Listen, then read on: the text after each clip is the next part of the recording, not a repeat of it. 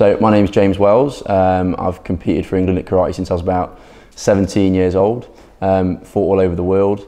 Done that off the back of a cancer diagnosis as well. So I'm a two-time leukemia survivor, as well as being a two-time world bronze medalist. Training post-cancer is extremely difficult, especially having had a stem cell transplant like the one that I had. It's hugely invasive, creates a hell of a lot of damage to the body. And yoga, Pilates, that sort of thing was massively important. I incorporated it into my training probably 2-3 times a week during that period. Reformer Pilates now is a massive part of my training program. It will be moving forward because at my age, I'm 30 years old, and some people, might say, oh, you're still young. In sport, you're not young at 30 years old. For me, anyway, in my sport, I've probably, done thousands of hours of training since I was 16 years old.